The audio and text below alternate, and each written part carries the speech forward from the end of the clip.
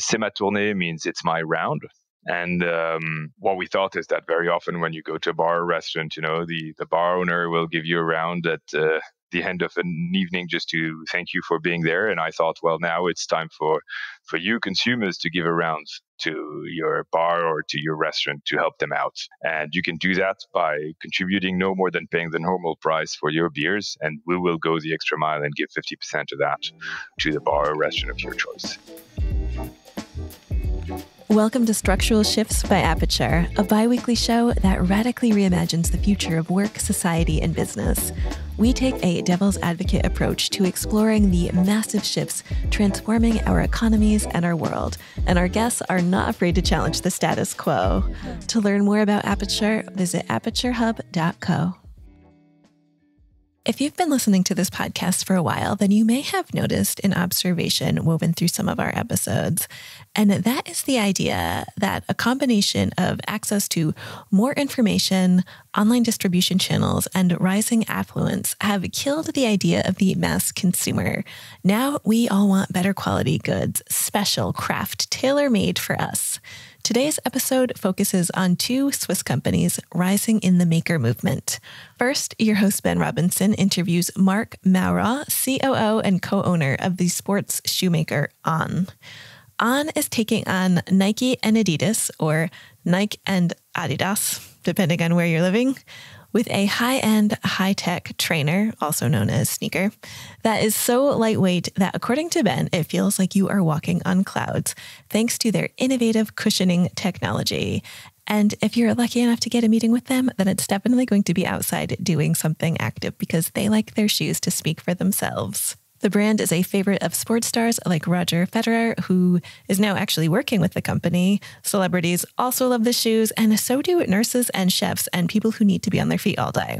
After Marc, you will hear from Arthur Viaud, co-founder and CEO of La Nebuleuse, a craft brewery that is taking on the giants in Switzerland and starting to expand internationally. This beer maker prides itself on being part of an industry with a heart and a smile, brewing beer with love and passion and Swiss quality standards. Arthur's company has a lot of local pride, and they have done a tremendous amount of really great work during the pandemic to support the local bars and restaurants that usually carry their beer but had to close their doors because of COVID-19. So very community-oriented, both of these companies are.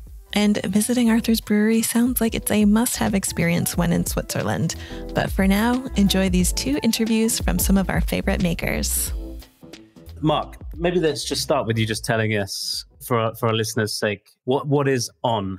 On is basically a sports company that started out with running shoes back in 2010. And it started with a cushioning technology. So On has a very specific cushioning technology that allows you a soft landing and a firm push-off.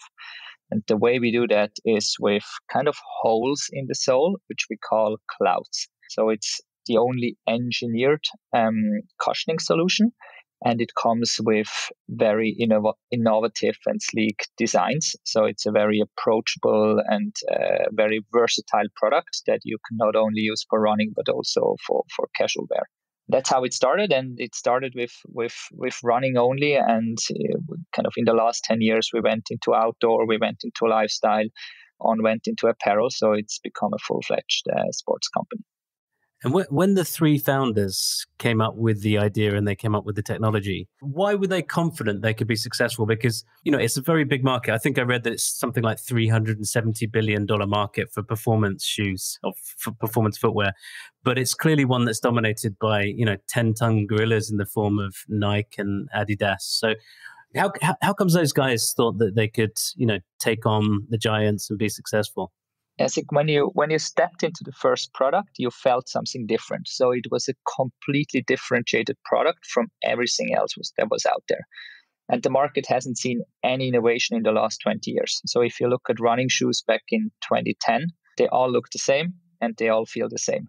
So basically we felt, hey, there's an opportunity in this market. Hasn't been any innovation, no strong direct-to-consumer brand, and the market is huge. You're absolutely right, but that's an advantage because it means if you only get a relatively small share in that big market, that's already quite sizable. and it's a growing market. So this is why back then in 2010, the guys decided to start the company. And what's the company mission? The mission comes to life when you step into or when you wear our products. And originally we always said, we want to put the fun into the run.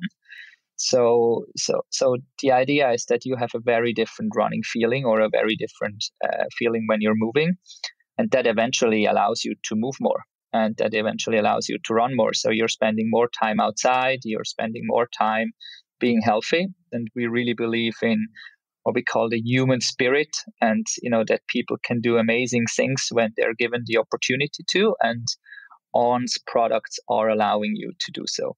The technology is really at the heart of the shoe and the lightweight running sensation you feel when you're outside. And it came out VTH, right, in Zurich. It's patented. But how difficult would it be for somebody to imitate it or get close to the technology? I think it would be relatively difficult because it's when you look at running shoes, actually the way you produce them, you need kind of tooling, you need molds. So there's a lot of 3D kind of drawings going into it. You have the foam that needs to have a specific kind of cushioning level and so on. So there's quite a bit of engineering that goes into it to come up with the same running feeling. So it's quite difficult, but we always knew at some point, eventually someone will do it. So that's why On always said, hey, we need to reach a certain scale within a certain time. When eventually someone comes up with it, then kind of, everyone knows who or what On is. So it's very clear that this is an imitation, and we're very lucky that we made it so far, and that we're in a position right now where kind of that feeling and that technology and On's patented cloud tech is really associated with On, and it would be very difficult for someone else, even the big players, to come with such a thing to the market. So I want to talk a little bit about the company history. And so you joined the company in 2013, right? Yeah. I read, I think it was an interview with David, one of the founders, right? And he said 2013 was a difficult year for On. We had a bit of a slump in sales. We had a few teething issues scaling the company. How difficult has it been, or how challenging has it been for you since you joined to scale this company to meet the growing international demand for your footwear? Difficult is probably the wrong word. I think it's more like interestingly challenging. And you experience so many different episodes throughout the years. So in the beginning, when I joined back early 2013, almost 20 people. So it was very small, and our loss was as big as our revenues. So you were actually fighting for survival, which is a very different mode to what we're in, or what we're in right now, or we're in kind of 3 years later. And then you start growing, and you experience lots of growing pains in production, obviously in marketing, in scaling up customer service, in finding the right people. So, but we never experienced it I never experienced it as difficult, because it was always associated with positive emotions. We had so much, and we still do have so much fun doing it. We're so fortunate to be able to work with an amazing team, great people, but it's full of challenges. I'm a person who tends to get bored pretty quickly. And in 7-8 years, I never got bored, not a single day, because the amount of challenges is just so vast. And I think that's lots of fun. Is Switzerland a good country from which to scale an international business? Yes and no. For us, the advantages clearly outweigh the disadvantages. So it's great to scale because the access to talent is super good. And I think Swiss people and Swiss values and the way we've been brought up really help in international relations. So Swiss people tend to be quite well-traveled, international. They're adapting to different cultures, because you essentially got 4 cultures or 3 cultures in one country, 4 languages in one country. So that has helped. The problem with Switzerland is it's a very small home market. So if you're the number one player in Switzerland, you're still subscale from a production perspective. So that's why On decided already back in 2012 that we had to go international super quickly, and we had to make the US our biggest market as fast as we can, and then Switzerland serving as a basis for international expansion has proven very successful and very helpful. Yeah, I suppose it's a sort of double-edged sword, isn't it? Which is, having a small domestic market means that you need to look outside from the beginning. Yeah. And so it's like, internationalization is higher up the agenda for a Swiss company than a comparable US company, for example. Yeah. I mean, in the US, you're basically looking at Under Armour. They did $2 billion in revenues before they left the US. It would be completely impossible for us to do that. But on the other hand, that means that you're actually building an international company from scratch. So, we're having several offices across the globe in all regions. On is present in Brazil, in Japan, in the US, and so on. And it's actually much easier to do that when you're young versus when you're already a $2 billion company and then you're building your first office abroad. So I think looking at it from a 20, 30-year perspective, hopefully we'll look back and say we were very fortunate that we scaled kind of and went international so early on. Every single pair has a Swiss flag, right? So it's almost like Swissness is at the very heart of On. Yes, I think Swissness stands for a few things that are absolutely core to On's product, but also to On's values and culture. So it stands for quality, which is super important to us. It also stands for design. It stands for innovation. It stands for reliability. And these are values that are very core to On and that we're carrying out. And, all our design work and all our development is happening in Switzerland. So the product that you see is truly engineered in Switzerland. It's not manufactured in Switzerland, but it's engineered here. Swiss designers, lots of developers based in Zurich. So it's really at the heart of what we're doing. It seems to me that you're sort of riding a secular trend, right? Which is, it's almost like we've seen the death of the mass consumer, and everybody's, we now live in a world where producers can produce things that are much more tailored to our individual needs. At the same time as we've become more affluent and we're demanding better quality stuff, at the same time as we've become more conscious about the environmental impact of production. And it seems like you're riding this big wave, right, towards sort of more locally produced, more sustainable, better quality products. Yes, definitely. I mean, what we see a lot and what is really core to On is authenticity. And that's very important to today's consumers. And it's just come very natural to On because this is how it started. We always say On was kind of started in the Swiss Alps or born in the Swiss Alps. So we're all runners. We love to run. The way we started apparel is because we wanted to have apparel for ourselves. We never did an apparel business plan to eventually go to so many customers. We just said, we need our own apparel. So, and we are very, very fortunate that On has grown to such scale and that so many people are fans of our brand. But it's all very authentic because it was never the goal. There was never a business plan to go where we are today. It basically just happened naturally by doing what we enjoyed doing and by being true to our values and true to what we believe in. And this is some of the things that you just said. How do you sort of keep or stay authentic the bigger you get? Because, if your success so far has been built on this idea of you being really high quality and a bit niche, what happens when you're mainstream? So I think I read that, you already have a 10% market share in Germany. So how do you keep authentic at scale? I think we're holding ourselves accountable to be authentic. So On doesn't have a CEO, for example. So we're kind of like the Swiss government. But that means there's lots of checks and balances. And we know each other so well because we've been working together for so many years. We've built a team together. So everyone has an understanding of kind of who we are. So it's very important to us that we're staying true to ourselves. And we believe you can be a mass market brand that is still authentic by doing the same thing. On hasn't really changed in the last 7 years in a sense of kind of the products that we bring to the market. We're still doing more or less the same thing. And we're still very price stable. We're still very premium. We're still super high quality. We're still very innovative. And then basically kind of becoming mass market is almost like the consumer appreciating just the work that we're doing. So why should we change? Because what we're currently doing right now is appreciated by our customers. When I asked that question earlier about sort of, big consumer trends, I mean, one is to higher quality products, tick. One is to, and then I think the other big one is to sort of more sustainably sourced products. Yes. And I know you guys have done a lot of work here to try to make your footwear greener. But I suppose the uncomfortable or the inconvenient truth is shoes are largely made of petroleum, right? So how do you make a green shoe? How do you make a green trainer? Actually building on what I said before in the last question, if we do it, we want to do it right. So we see a lot of companies kind of almost using it as a little bit as a marketing play. And what we're working on is kind of truly solving the problem. And you make it greener with the product.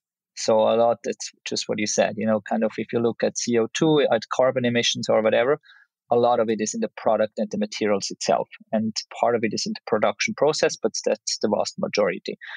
So what we're working on is materials that are basically ideally at least recyclable, even better if we can have kind of a 360 reuse cycle, so to say. So we can reuse the product kind of in other products or the residuals of the product. And there's lots of research happening in that space. There is solutions out there. What we don't want to do is we don't want to compromise on the product. So basically, the shoe that has no oil component has to feel as good as the shoe that has oil component. And this is what takes a little bit of time, but this is where a lot of people at On are invested in. And we're putting a lot of money to come up eventually with a circular product, which is the ultimate goal. When we're talking about authenticity, one of the things I read when I was researching this podcast is that you guys regularly have meetings out running. Is that true? It's absolutely true. So for example, Casper, who is one of the founders, and we do all our meetings biking, not even running. And it's actually scientifically proven that when you walk or when you move your body, it stimulates your brain. So you come up with better ideas rather than just sitting in a meeting room. And so we do a lot of people running, biking, walking, and just outside. Including client meetings, I heard as well, right? Including tons of client meetings. And this started again with, we had a t-shirt saying at the beginning, we don't talk about our shoes. Basically what it meant is, just try it on. And then you'll eventually experience it. And this is how all the meetings started. We said, we're not going to talk about it. We're going to go on a walk together or on a run together. And that still holds true till today. Lots of our meetings and discussions are happening on the bike or on the run. I have 6 pairs of On shoes. And the reason I got into On is because a friend of mine just raved about them, right? He said, you've got to try them. They're amazing. And then since then, obviously, I've made many repeat purchases. I've bought shoes for my friends. And I can really see how this is a business that has grown, organically based on just having a wonderful product, right? And I think, when I read about your marketing strategy, you use terms like grassroots, word of mouth. And I suppose the question is, how big can you get on the back of grassroots, on the back of word of mouth? At some point, do you have to use other marketing strategies? Do you have to use sort of, above the line type advertising to get to the audience or big enough audience to really gain massive market share? Or are you comfortable just to grow, I suppose, in a very Swiss manner, right? Which is, you just grow slowly, sustainably. So one of the Swiss values is also something that's very important to us, is that we're building a sustainable business in a sense of obviously sustainability, but also financial sustainability. So we always wanted to be able to kind of finance, or On should be able to finance itself to a large extent. So we had to come up with ways to make our product known that doesn't cost too much. So that's also why On is built kind of around or on the basis of lots of retailers. So when you walk into a store, you have your 7 running brands, and eventually the retailer will basically give you kind of your Essex, but he will also pull the On. And once you're in the On, the chance that you purchase it is pretty high, and then hopefully you remain a very loyal customer. So, and we did a lot of grassroots activities and we still do, because this is really who we are. Then at some point, to kind of take the next jump in brand awareness, you need to start doing above the line. And this is what we already do. We do tons of digital. So most of our advertising spend will go into digital. We're very lucky to have great ambassadors and athletes of the brand. We're very lucky to have very loyal customers that are actually, as you said, promoting the brand to friends. And I think the more mature you get, eventually the more you will start investing in above the line, but in a very different way than the world did it 10 years ago. Today's advertising environment is completely different. It has to be much faster. All our videos, all our creative is shot in-house. We're not working with an agency. So we have to be very fast with what we come up with. Yeah, and again, authentic seems to be the word, right? Because, it doesn't seem that you pay people to wear on, right? It seems that you just tell their stories. Yeah, so in an ideal case, and in most cases, athletes or kind of ambassadors or whatever come to us because they experience the product and they're asking, hey, can I wear on, because I feel I can run faster, I can run longer in ons, I need less time to recover. So most of our relationships, or nearly all of our relationships, really kind of emerge from obviously the product, but then also friendship with all the people that are now part of On. And I mean, Roger, who has joined a few months ago, it's the exact same story. It started with the relationship first. The first discussion we had when we first met him was not kind of targeted at whatever outcome. It was just getting to know each other. And we truly believe if interesting people come together, then something amazing might emerge. And this is how it started with Roger as well.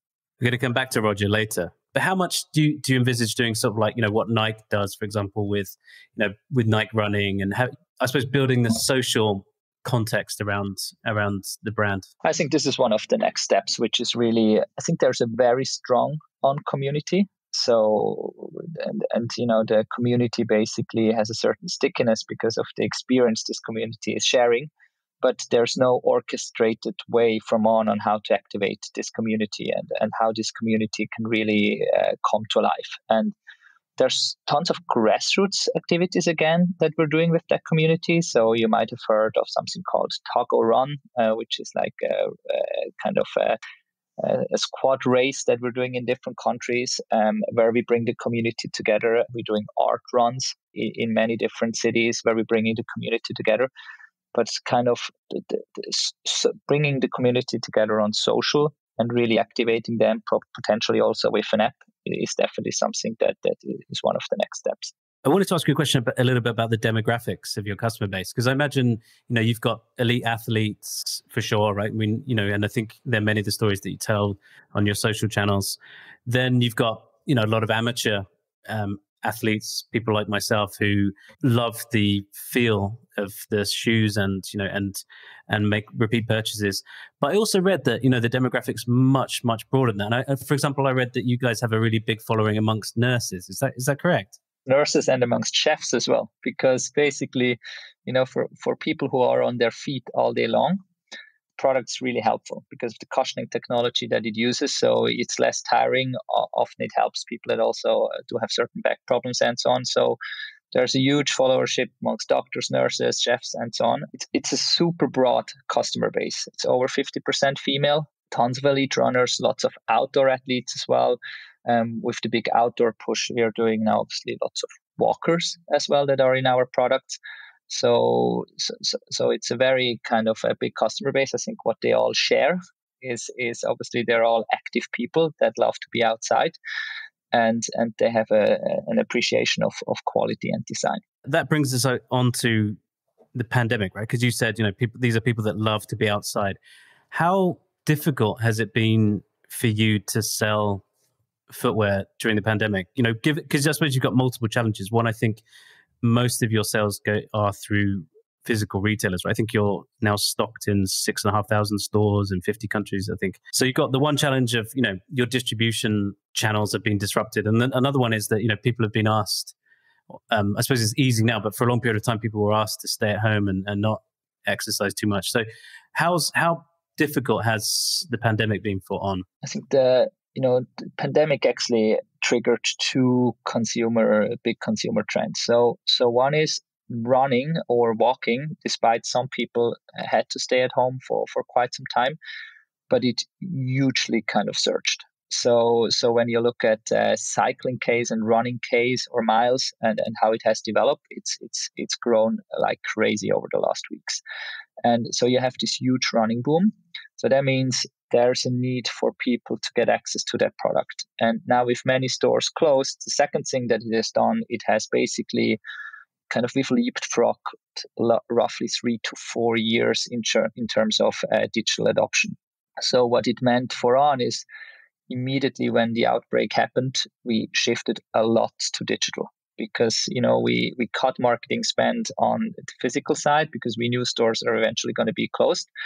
We heavily invested in the digital channels, and we also allowed retailers to have a digital channel to sell on. So if you're a store in the US, let's say you're called Runner's Mind, then we basically made an URL for you, which is onrunning.com/Runner's Mind that you could share with your customer base.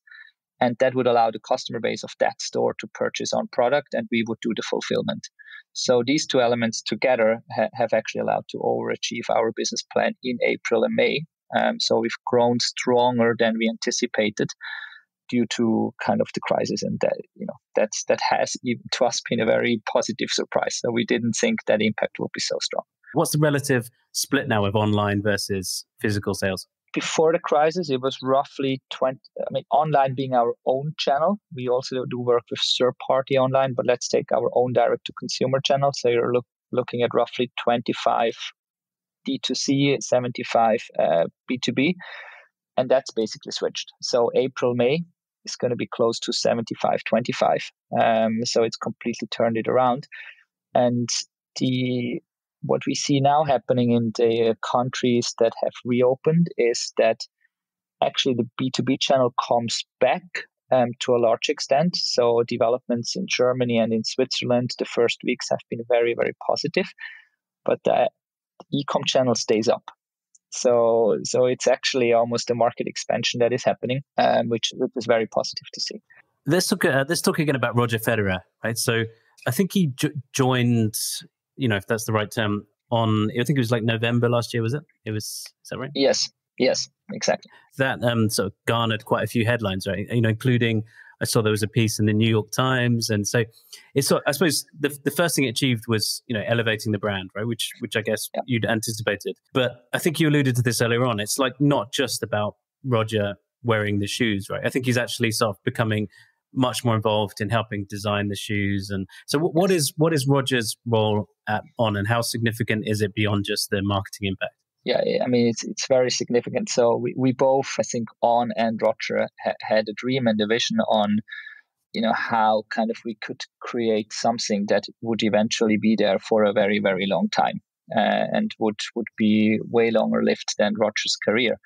And that's because products is at the core of what we're doing. It had to come through a product, right? So that's why the beginning of it was really starting to work on a product, brainstorm on a product, and eventually coming up with ideas and first sketches and first products. And that's a big part of Roger's role is kind of helping us thinking through what that product range could look like going forward. And he's very actively involved in that. At the same time, obviously, Roger is an extremely authentic person, and he shares the exact same Swiss values that we do. And together that allows us to also reach a broader community, kind of take a step in sports marketing. And it has been a very, very inspiring partnership so far. How long before there's a tennis shoe, and how long after that before there's a squash shoe? Probably there's never going to be a squash shoe, and I'm not sure about kind of whether there's going to be a tennis shoe. But I think everyone who's listening into that should look forward to eventually something come out that is very authentic to Roger and to On. So up until now, you've sort of built business and you've grown market share on the back of product innovation, right? So you've had the Cloud Rack, Cloud Flyer, Cloud Edge. Are you now starting to move beyond just product innovation to product development? So I think one of the things I read, I don't have a pair yet, I'll get a pair, but is that you've now started to move into sort of, I don't know what the term is, sort of, fashion sneakers or fashion trainers beyond just performance shoes. So is that now the shift you're making, or is it more just that all these different lines are getting blurred, right? So what was what was a running shoe is now doubling up as a fashion shoe. And so how much is the category changing versus your strategies starting to change? It's more the second one. I mean, the thought behind this is basically, what if I could wear my running shoe every day, everywhere, anytime? And kind of, in the past, you either had a running shoe, let's say a comfortable shoe, a kind of performance shoe, or you had a fashion shoe. But you would never have a comfortable or performant fashion shoe.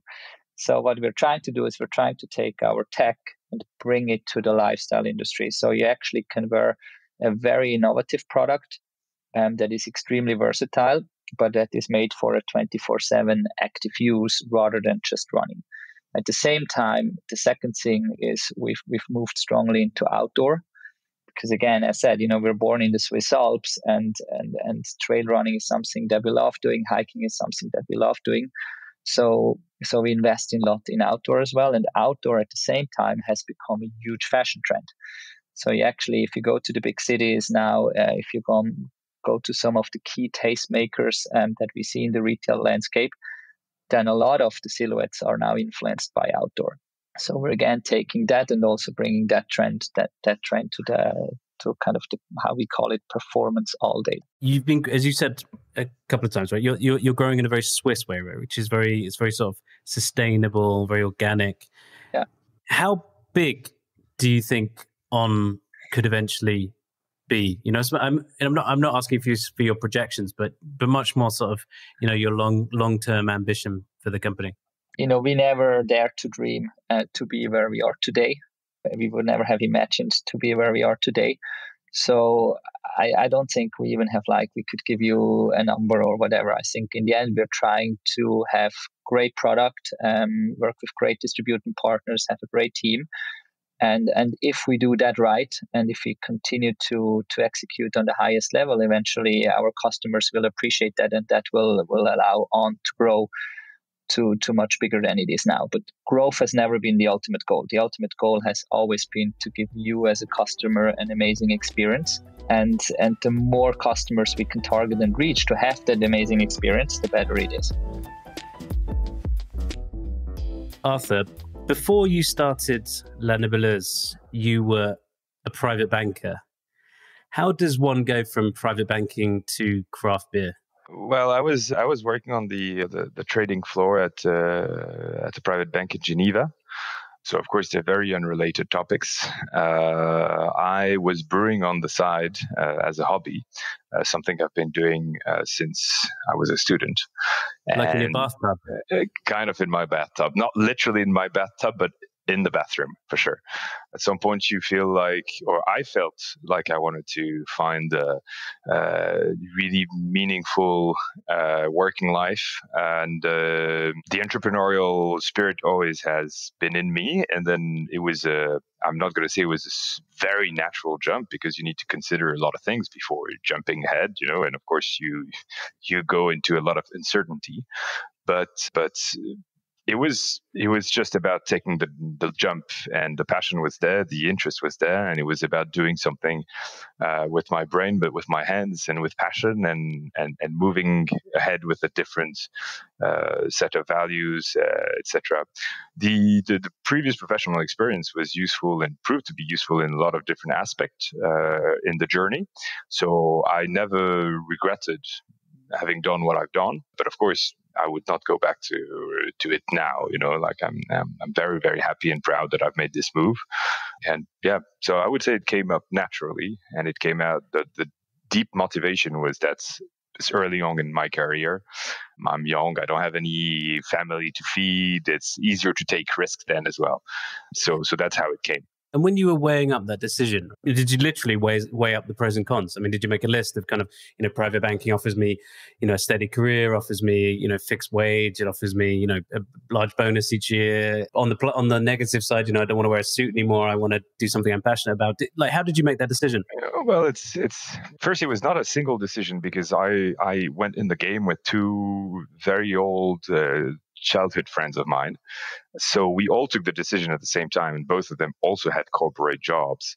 So it made it both easier and harder. It made it easier because all of a sudden, if you're three people convinced about something, then it's easier to say, okay, well, this must be something right about it.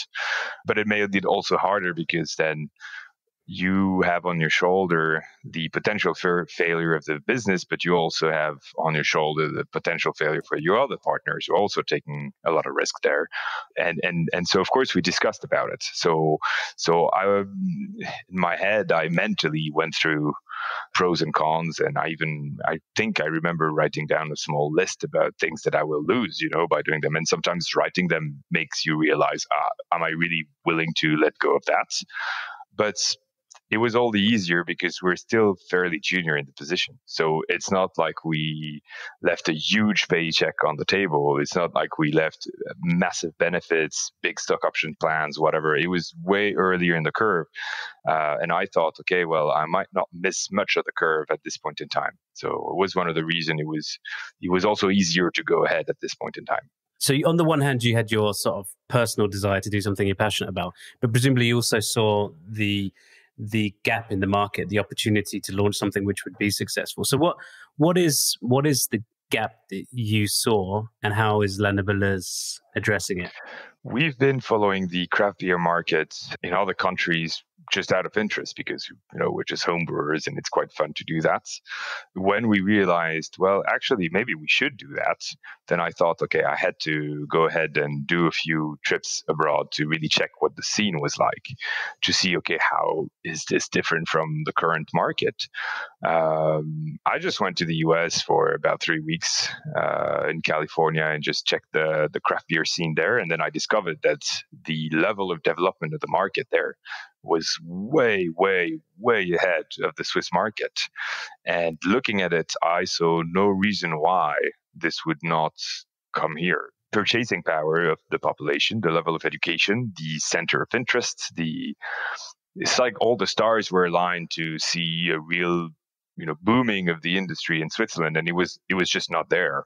There were a few players who were still around and brewing, but there was nothing spectacular. The connection with the customer was pretty low, to be honest. The quality of the products was not outstanding.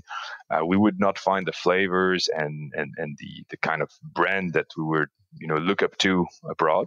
So then it became apparent that, okay, something could be done. And then I got further confirmation looking at what was happening in Scandinavian markets, in the UK. And so I was like, okay, well, it's happening also in Europe. It's not only a US thing. There's absolutely no reason in the world why this would not happen in Switzerland. And that's what really triggered okay, this was just an idea and now we have to make it a business. Basic question. What is the difference between a traditional beer and a craft beer? It's not volume related. A lot of people think it's volume related. I think it's spirit related. For me, an industrial guy is someone who is basically making a commodity. You can swap around industrial lagers and basically see no difference to them. They spend millions in marketing, but it doesn't necessarily mean a difference. Sometimes they don't even have their own brewery. They contract brew all over. It's not about the story. It's not about what you offer behind. And you have small guys who actually have kind of an industrial mindset, who will produce something that's not so interesting. They don't put much soul into it and much interest into it. On the other hand, a craft brewer is someone who focuses first and foremost on the quality of what they deliver. And that, for me, value a lot. It's a bit like an industry with a heart and a smile, I like to say. So you got to be passionate about what you do. You got to be very interested about the people. It's a people business. We do something that's, basically it's as old as the world and has been gathering people around beer forever. And so if you share that passion and that interest and you're passionate about your product and you want to get the best thing out, then I think that it's not really a volume question. It's about your interest and how you're aligned. We take decisions that are sometimes not efficient on an industrial basis, but we won't compromise on them because we just think it's the right thing to do. And a big guy would not do that. And the rise in craft, as a general term, which encompasses beer, but chocolate and all sorts of different items, right? This is really riding, I guess, two waves, right? One is the sort of growth in disposable income, and the other one is the sort of death of mass marketing. Would you say that's fair to say? Which is, because you can't mass market and it's harder to get people to buy an undifferentiated product at scale. on the one hand. On the other hand, as people get wealthier, they're sort of demanding better quality products, and they're more interested in where these products come from and how they're sourced and if they're sustainable and so on. Do you think they're the two trends that you're riding with craft beer? Yeah, totally. Over the last maybe 50, 60 years, there's been such a rise in consumer choices, and people got a bit obsessed with choice. And then also quality, price was a big trigger because all of a sudden it became accessible to a majority to have access to a wide range of goods, which you'd go back in the early 20th century was not at all like that. And then you end up at the end of the 20th century, it was already a very different game with, goods coming from all over the world and products that were once never available to masses. And I think that's the first part of the equation. Now, the second part of the equation is that people got used to diversity. They start to also look a bit deeper than just, okay, what do I have available? They start to look for the story behind. They start to associate with the brands they want to support, maybe more values that they like. And I think that's the rise of internet in the way that it increased the speed of information, and then people got just much more information about things. So it's much harder to fool consumers today than what it was 30 years ago. So you can't just go around and say something that's completely wrong or that's completely not in line with your values and expect, take people for fools and think they will just take it. So I think that this is a big change. Of course, there's more wealth involved, but also there's just that people are more sensitive to what they consume. They think more. And I think if you're just doing a good job and you're being honest about it and you show it and you're caring and professional, then eventually you find a market as well. As long as you do something that's quality driven and that you actually mean it, then there's a market out there for you. How big can that market be? Is there a tension between, this constant sort of fragmentation, this constant search for better quality, and then on the other hand, producing a really good product at scale? Because, some of these sort of quote unquote craft brewers like Brewdog, for example, I mean, these guys have got really, really quite big and they're distributing internationally. So does there come a point at which you grow so big that you almost look like a mass market brand? I think it's a fair question. It's a big question of is it better to be a big fish in a small pond or a small fish in a small, or a big fish in a small pond or a small fish in a big pond? And I think Brewdog, for example, has had like a very aggressive growth. They're fueling a lot of that. So for those who don't know, so they're a Scottish-based brewery. They brought a lot to the equation in terms of craft beer throughout Europe. They've been very disruptive, and they've been expanding internationally. This is a bit against the kind of base idea of craft, which has some sort of local grounding to it. So we're not talking about historical beers and say you want, special beer from a Belgian abbey and that's, you won't find it anywhere else in the world, and that's shipping all over the world. Craft beer it's an industrial process, and someone in Iceland can do an excellent beer and someone in Vietnam can do an excellent beer, given that they have access to the raw materials that they of course have to source internationally, but they can produce and brew something really qualitative. So I would say that the craft beer market tends to be a bit more local than the international beer market. And hence some guys like Brewdog have tried to associate a lot with local brewers when they go abroad, not to get too much of this image of an international global brand. Whether this is successful or not is hard for me to say. But what's for sure is that I think that our market, for example, is still very Swiss at the moment, could evolve with time. But I think it's hard to be a really global brand and have a really close relationship with the consumer. Or you can have a close relationship, but it's hard to have in a product that's physical. I think there's some limitation to that one way or another. But isn't it about finding the right demographic for La Nebuleuse? So there's a certain type of drinker and you identify with that drinker. Maybe it's about their lifestyle, maybe it's about their age. And then you'll find that same demographic in all the places where you have, quote unquote hipsters, right? So you know what I mean? Like you have an audience in Lausanne, you have an audience in Geneva, you have an audience in Zurich, and then maybe the next natural audience is in Lyon or it's in Milan. I mean, it could be, of course. I think beer is an affordable luxury. Craft beer is an affordable luxury. It is a luxury because it comes at a premium, and it comes at quite a premium if you look in percentage terms. But if you look in absolute terms, it's actually quite cheap and affordable for most people. So we do not see ourselves as a very exclusive good. We just target people who are conscious about what they want to drink, who like the taste, who likes the feel, who likes branding and who feel like they can have some tie with us one way or another. So naturally, we tend to go a bit local. But of course, this can resonate with people abroad. This can resonate in a lot of different places. But I think then in these places, it will tend to be smaller size market than in our home market. It doesn't mean that there's no market. It just means that it will be a bit more niche. But again, a niche market in Shanghai might be as big as our local market here. But demographics are obviously very important. Because it is such a widespread good, because it is consumed by so many people in terms of demographics, it might touch a lot of people anyways. But of course, we have like a core range of consumers who are much more likely to take the product than others, that's for sure. It just seems that's the mistake of mass market brands, right? Which is, in order to appeal to every single demographic everywhere, they stand for nothing. Yeah. Whereas I think you can authentically stand for something. Yeah. And that would almost be better to target a small demographic across Europe than to sort of try to get too deep in Switzerland. I think that you can't touch everything, and you can't touch everyone. That's for sure. I think that we can also stand for something that can be seen as local pride. Because we think it's how we want to be perceived eventually, and it's how we want to work towards. So we want to do things differently, and we want to brew the best beers we can with an independent spirit and all of that.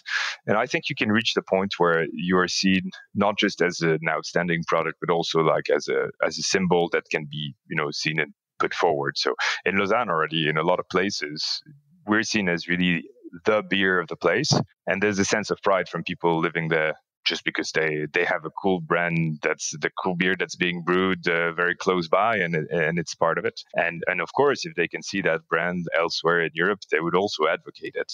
So it's really, I think it's a two thing. And on the same time, we'll also appeal to people who are very in line with the brand. So as I said, our real core target group of people who will really fit with us, they will also, be all over Europe maybe, and they will really associate with our product, our design, our spirit, all of that. And regardless of where they are, there might be a perfect match. And if they can have their hands on our product, they will do that. Tell us, what's so special about La Nebuleuse, in your opinion? I think is that we've seen we've seen the whole thing as not only brewing the best beer, but as being part of something. So we haven't followed the typical, let's try to make the best beer, or let's try. We thought about how we're going to activate with our customer, do events, things like this. How are we going to do the best packaging we can? How can we be very, very active to support the local community? How can we interact with other industries as well? So we try to be part of an ecosystem instead of just being a player somewhere. And I think it makes quite a big difference between a lot of the players around. It's us three founders being very, very involved, and the team that grew around is very, very involved. And where it all takes place is Romandie in general, and I would say mostly focus on La Clément in general.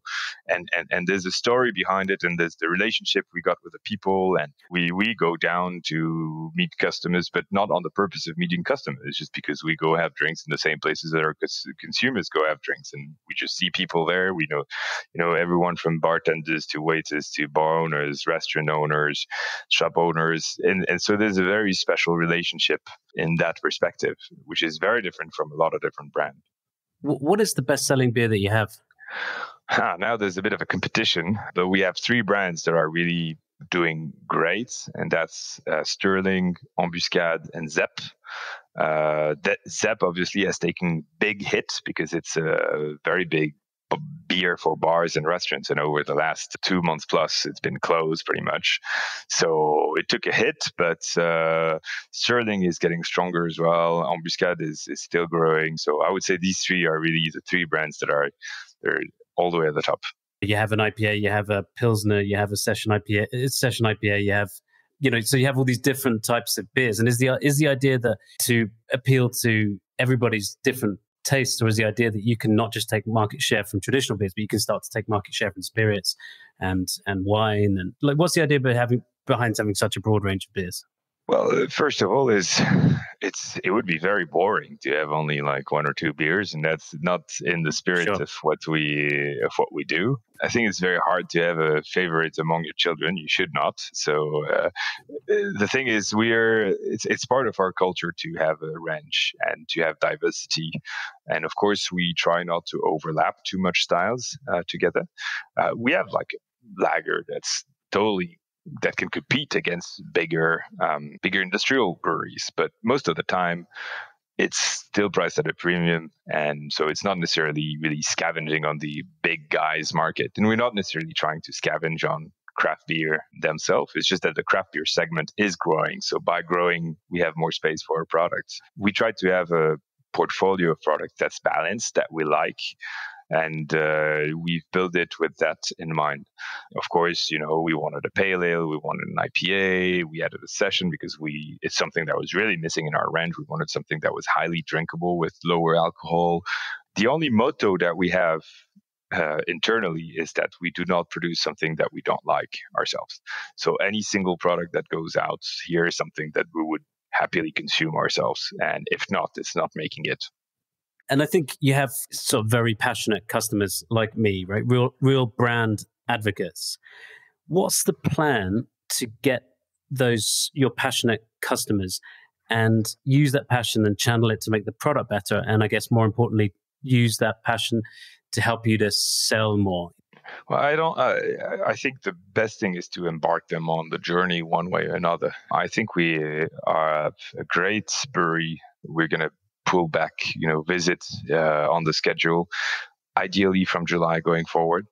We want to get as many people to come and visit as possible. And you rarely speak about the beer that you had yesterday, except if it was something truly outstanding. But you're not going to pick up a discussion with that. But you might pick up a discussion on a visit that you've done and how great he was and how you discovered this and that about the process and all of this. And then you might get these other people to come and visit. You came, you tasted beer, you liked the place, you liked the atmosphere, you liked all that. The likeliness of you consuming more of that product next time you hit the bar, or telling to the bar manager, hey, why don't you have this product in stock? Or picking up that product next time you go to the supermarket, just shoots through the roof once you've seen that. And we've seen this with some of the bar managers, bartenders, after they came and understood how, because our place really sweat of passion. And so once you really got into this and you saw it and you actually kind of trigger something, you get more interested about the product, about the whole story behind. And it's much cooler to speak about something that you've seen, the kind of like the back scene of it than to talk about something that you don't really know about. I think big brands have nothing to say. They have to spend millions to find a storyline that they can share to their consumers, and we have a lot to say. We just need to get the people in to see it, and after, I think they will do the job themselves and they will advocate for what they like or they didn't like. And if they don't like, we're actually small enough so that we take very seriously any comments that we have, and we can actually act upon it quite fast compared to much faster than big guys. So that's also a big differentiating point for us. Tell us about C'est ma tournée. Yes, sure. So, of course, there was a multitude of campaigns that were launched by a lot of different actors throughout the pandemic, on how to support your consumers, how to support clients, how to support the society as a whole as well. We thought about a lot of different things. We thought about, of course, it was this huge talk about should we do some disinfectant, hand disinfectant, but we realized, okay, we can't produce pharma grade disinfectant. It's not going to work. We're a brewery, we're not distilling, and we can't even bottle the product. So that was a no-go. But we really wanted to help with something, because the whole company is not going to a dead stop, but it was very, very slow because more than 50% of our sales is with bar and restaurants. So all of a sudden you have zero sales with that. And we thought, well, we have to help these guys out as well, because if they go down, we also go down. It's terrible. We need to find something to do. And we didn't want to do something complicated because we know the guys and they're not very big into paperwork. So we wanted to do something that's quite easy, that requires minimal effort from their side, and that can bring what they need most, that is cash, just to survive. And we thought, well, we have a bit of capacity because, of course, it's being unused, and we know how to make great beer because it's our day-to-day job, and we don't have an e-shop because we didn't then. So we thought, well, what could we do that would be significant? Well, that would be saying, well, we're going to deliver our self-beer to a limited area because we can't deliver throughout Switzerland. And people can buy a pack of 24 and give back and select which bar or restaurant they want to support. And the bar or restaurant needs to be in Lausanne or in Geneva, the two areas that we deliver. And if they don't want to pick, they just say, okay, I split pot and we give to all the different things. And we decided, well, we'll give half of the sales. So that's it's not a very profitable operation at all for us. But okay, we get the beer moving. And most importantly, we support bars and restaurants. So for every franc that we get, we give back 50 cents. So it's that simple, and the people can select which bar and restaurant they want to support. So of course, people were stuck at home; they can't do much. So they might as well get a beer in the evening, and they might as well help the bar that they used to go to have drinks, because that bar will be in dire need at this point in time. And c'est ma tournée means it's my round. And what we thought is that very often when you go to a bar or restaurant, the bar owner will give you a round at the end of an evening just to thank you for being there. And I thought, well, now it's time for you consumers to give a round to your bar or to your restaurant to help them out. And you can do that by contributing no more than paying the normal price for your beers. And we will go the extra mile and give 50% of that to the bar or restaurant of your choice. And so we made some posters that bars and restaurants could put on their on their windows, and some banners they could put on their social media. So it was a very simple operation. At the end of the day, it was put in May, and it's been running since then. The last question is, will you keep direct distribution to consumers post-pandemic? It was something we didn't consider before, but we had surprisingly high traction on that. Or I don't know if it's surprising, actually, but we had excellent traction on that. Now the website is actually put up. So it is very possible that we keep this as a branch of business for us. Also, because some products that we sell are sometimes a bit more difficult to get out on standard channels, because you might have distributors who don't want to stock up small volumes. If you do some funky beers, then it's always hard. You can find a lot of people who will be interested. We actually often have consumers who call us up at the brewery and say, well, I've seen that you're releasing this beer and I can't find it anywhere. How do I get it there? And sometimes there's only a few places that will actually pick it up, even though there's demand, because they can't be bothered to, buy just a few boxes. They can't be bothered to change their menu. They can't be bothered to make some space in the shelves, but still there's demand for it. So I think for that simple reason as well, it's a very good channel that we've never really used. So most likely we'll keep it up and running. Yeah. And can you ship internationally? Complicated as of today. We ship internationally on occasion by professionals. So if we have like some bars in France or in Belgium or in Scandinavia or in England who want to buy the beer, sometimes some have just contacted distributors and it's going through like that. So it's been, I would say, a non-systematic business, but it's been happening ever since 2015. We've been selling beer internationally, but not to private consumers, because it's very difficult and you need to go through a guy. You need to go through a middleman. I don't see how you do it without. So. Perfect. Arthur, thank you so much for coming on the podcast. Thanks, Ben. Thank you for listening to Structural Shifts by Aperture. To learn more about our Aperture community, visit aperturehub.co. We are strategy for the networked age. Until next time.